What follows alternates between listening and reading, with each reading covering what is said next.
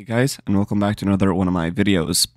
So today I'm going to be showing you how to fix this bug. It's basically where your avatar appears purple.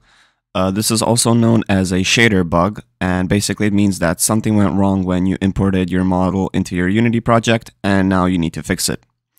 So there's two ways that you can fix this. You can either search up the name of the shader here, and then simply delete everything that appears when you search for it. And then you can basically re-import the shader in the project, and that'll hopefully fix it. Although when you import it again, I don't think it's going to automatically apply it. So you have to select your avatar, and then basically where it says hidden shader, you have to replace it with Payomi again. Or you can just simply, without touching everything, without exporting or deleting anything, you can just find the material and then just switch it to Payomi again. Because sometimes when you import a new model that's supposed to have shaders already in it, it can override some stuff and just make it glitch out. In the meantime, you can switch to standard shaders so that at least your avatar is not all the way purple.